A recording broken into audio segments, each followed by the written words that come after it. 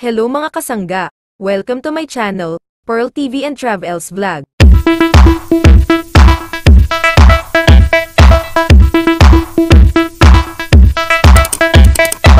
Mga kasangga, muling nag-reunion ang Concepcion family. Sa concert na Dear Heart ni Sharon Cuneta at Gabby Concepcion, nagkasama silang tatlo.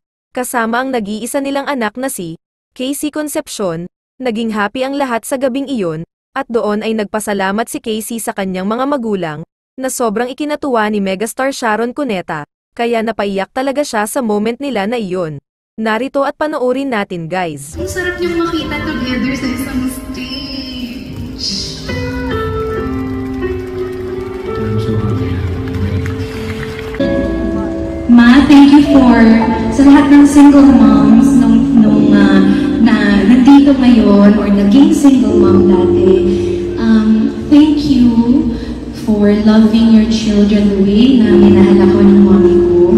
And sa lahat ng mga fathers out there na talagang mahal ang mga anak nila, Papa, thank you for being there just like mom sa buhay ko nung lumaki na ako, tumanda ako. And you know, yung past na yun eh. But what matters is yung ngayon and yung bukas. And so, pareho ko yung mahal na mahal na mahal na mahal. Alright, nag-usap na lang tayo sa I will trust in the way I raised you along with Mika, Katay, all of our extended GABBY family. I will trust in the way, in all the values we instilled in you.